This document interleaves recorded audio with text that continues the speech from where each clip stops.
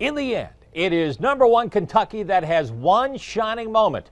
The Wildcats were the #1 seed heading into March Madness, and the Wildcats leave with an 8th national championship. And rest assured, 8 isn't enough for Big Blue Nation.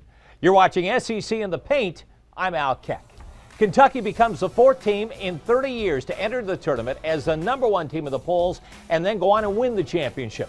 Kentucky built an early 18-point lead, keeps its cool despite a Kansas run at the end, 67-59 Wildcats. Kentucky ends the season at 38-2. And how about the player of the year, freshman Anthony Davis?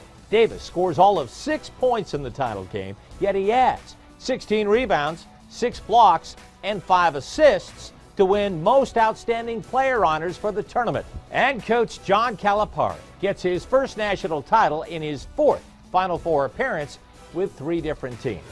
Talk about showing off. Alabama wins the BCS title in football, Kentucky takes the NCAA crown in basketball, and Florida remains the #1 team in college baseball with South Carolina as a 2-time defending champion. All life is good in the SEC. That's SEC in the Paint.